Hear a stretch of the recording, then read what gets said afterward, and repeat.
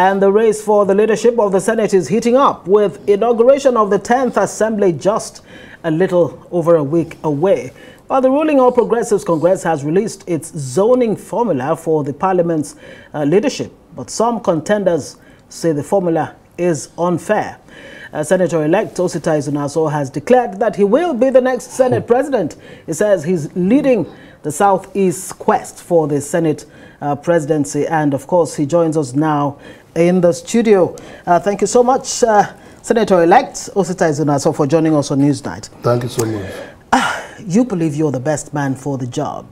I'd like to find out more about that. But let's even imagine that you're the 10th Senate president as we speak, and you have this fuel subsidy debacle going on. How would you handle it? Because it looks like the 9th Assembly presently is seemingly aloof, you know, not even interfering at all, or intervening. Removal of fuel subsidy is a necessity. It is something that ought to be done. It is something that I think has already been done, even before President Tinubu came in. But I believe that the bone of contention is the palliatives. There ought to be some cushioning effect of the removal of fuel subsidy, because it goes throughout the whole sectors of the economy. So there must be some cushioning effect. I'm glad that President Tinubu said he might look into increasing the wage bill. That will go a long way. And you know that we're going to gain about 6 to 7 trillion if fuel subsidy is eventually removed. On paper. On paper. Yeah, but you start with paper. So that means that even if you invest 1 trillion or 2 trillion to raise the wages of our workers, that will go a long way. But I believe that palliative ought to have been done first. And there are some low-hanging palliatives that ought to have been done before you said you're removing subsidy. But let us not dwell extensively on that. Okay, so let's hear. I mean, you have this confidence that you will be the next, you know, Senate president. Yes, by the special grace of God. What gives you that confidence? Yeah, because my colleagues are actually rooting for me, and they're not on the pages of newspapers, but they're looking at a whole lot of things. They're looking at capacity. They're looking at integrity. They're looking at a new face for the National Assembly. So they're rooting for me, even without making noise about it. But the party already zoned it to somewhere else and to someone else, as a matter of fact. So how does your ambition tie up with the internal politics? No, but how does that sound even in your mouth, that the party has zoned to somebody? How? The party never zoned to anybody. I've made this clear severally. There could have been a recommendation somewhere, but even as we are talking, the party is still consulting. Are you not aware that our governors are consulting us now? We are discussing. We are consulting.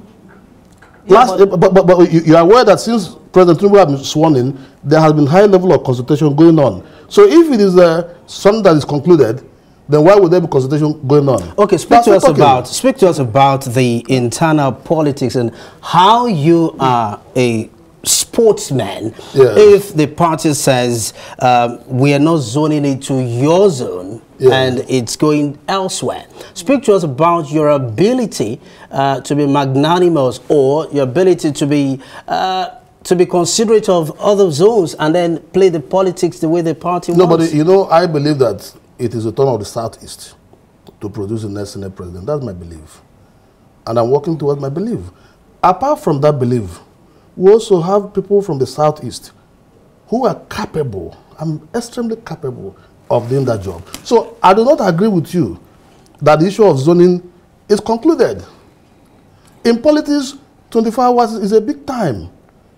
So don't forget about what you read on the pages of newspapers. Things are beginning to change. Things are changing. Yeah, but that issue that issue really did ruffle some feathers, and it looks like the leadership of the party itself and the president seem to be backtracking on the idea of deciding where you know, the chips should fall for the Senate presidency. I'm happy that you're saying that. That seems to be what is going on now. I'm happy that you're saying that because your colleague said it's been concluded. No, I didn't say that. No, I didn't say that. I didn't say that. I said that in the event that, what I said was, in the event that it's zoned to a particular plan, there's a consensus. Yes. If there is a consensus, how are you willing to accept that? If there's a consensus, the word consensus means that we have all agreed. Absolutely. And so if there's a consensus, who am I not to agree when there's a consensus?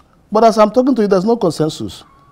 Well, what consultations are you making personally? No, there are a whole lot of consultation. The party is consulting, the governors are consulting. Right. Some critical stakeholders in the party are also consulting. And we believe that sooner or later, even the president himself will also consult some of us who are in APC or even in other political parties. So because it is not yet Uhuru, and please let us also be mindful of the fact that the opposition senators-elect are 50 in number. 50 in number. APC is 59. So it is not a very comfortable majority. What it means is that if you have 5 votes from APC going to the opposition, getting 55, you can swing it to the opposition. So you're saying we're likely to see a repeat of 2015 then? No. Are you consulting with the opposition parties that make up about 50? We are consulting with everybody. And then again, the president, President Bola Ahmed Tinubu, has said, I don't know if you can verify this, that only one candidate can rise at a time to vote for only one senator can, vote for one candidate openly, can nominate a candidate. No, in the Senate, it's secret ballot in the Senate. Right. So if it's secret ballot, a senator-elect will stand up to nominate another senator for Senate president. Thereafter, there will be a seconder. Thereafter, the person so nominated will accept the nomination.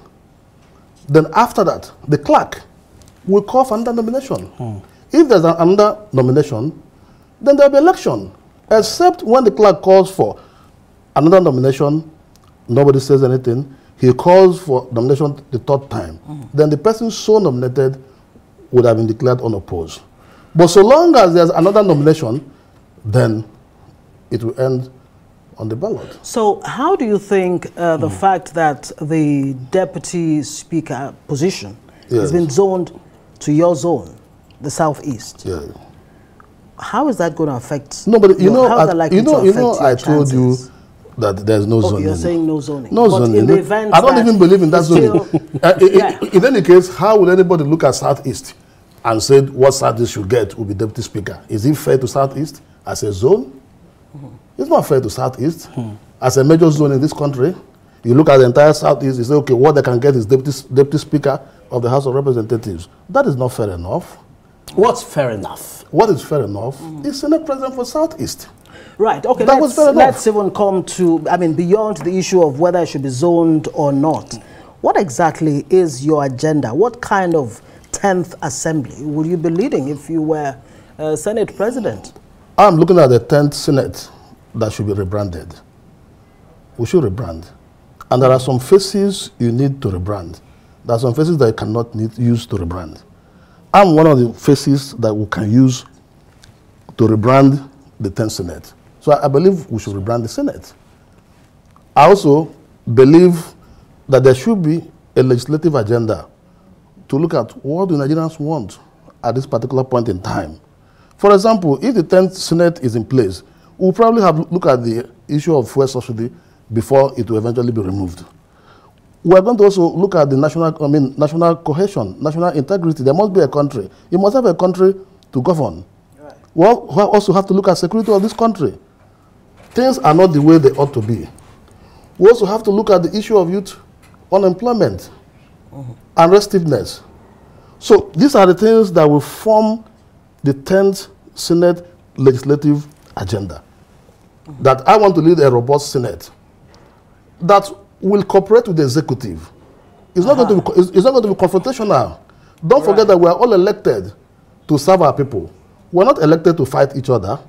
But where the powers of the executive stop, then the powers of the legislature begins. Yeah, but it does seem from, I mean, past experience with the last how many, legislatures that Nigeria has had, yes. Not much in terms of the checks and balances, separation of powers. That is what we're saying. The lines seem to be very blurred between the executive and the legislature. That has been said about this outgoing Ninth Assembly. That's what I'm saying. I'm saying that we're going to cooperate with the executive. Cooperate? Another word means rubber stamp. That is not, cooperating is not rubber stamp. Right. No, that is not rubber stamp. Where their powers stop, the other powers begin. If there are things that the executive bring forward that is not right, it is your responsibility to draw their attention to the fact that this is not right. That does not mean that you are going to start fighting them. You are going to dialogue, you disagree to eventually agree. So are you telling me now, for example, if the judiciary removes the governor, are you going to say that they're confronting the executive, for example? They're doing their job. Right.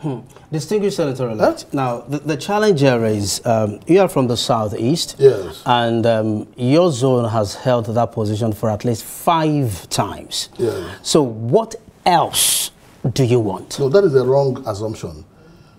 You are talking about 1999 till date. To 2007. That's what they're talking about. Now, within this period, you are talking about South have had Vice President of Nigeria. South have had President Goodluck Jonathan. So can you please kindly exchange it? Give us the President of Nigeria and take the Senate President. The South haven't gotten anything. Right. So how are you making the argument? Because we hear that you've been consulting very strongly, seriously, yes, with Abdulaziz Yari, for example, people like that. I mean, he's from the Northwest. They've been claiming that it belongs... I can tell you, Yari, Yari, we're talking with Yari. Right. We're also talking with my brother, Ojo Zakalu. We're discussing. All of us who are contesting are talking. That is why at the end of the day... What exactly, I mean, if you can let us into No. The basic things that you can put out there. When I said that we're talking... Are you saying, it's not a matter for... Are you saying, can you step down No. What exactly are you... Well, those are all the ingredients of talking. Right. But the most important is that we're talking. Because we're looking at deepening democracy. We're looking at strengthening democracy. That is why even Abdulaziz himself, or even the Ojo Zakalu, none of them will tell you here that they're going to fight the executive. They're not going to fight the executive. We have agreed that we're not fighting the executive. Yeah, Nigerians don't expect the legislature to fight the executive necessarily. No. But when the legislature is trying to assert that thing that is in the Constitution as their right, people begin to see it as if they're being confrontational. No, Nigerian people are more enlightened than that. On the watch of the 9th Assembly, Nigeria raked up a debt of about 77 trillion, if my math serves me right. And as far as many Nigerians are concerned, it was like as soon as President Buhari, outgone president, asked for a loan, or the law to back it, the legislature just goes ahead puts pen to paper. No, that is not true. Let us watch what will happen in the 10th Senate that I will lead by the special grace of God. Tell us what will happen. What will happen is that when we have something like this, then we have to do our job. There are legislative check and balances between the executive and legislature. If something that is not proper is brought to us, we have to say, no, this is not proper. Let us do it the other way around so that it can be proper. Because there are so many things that are happening that people don't even know what is going on.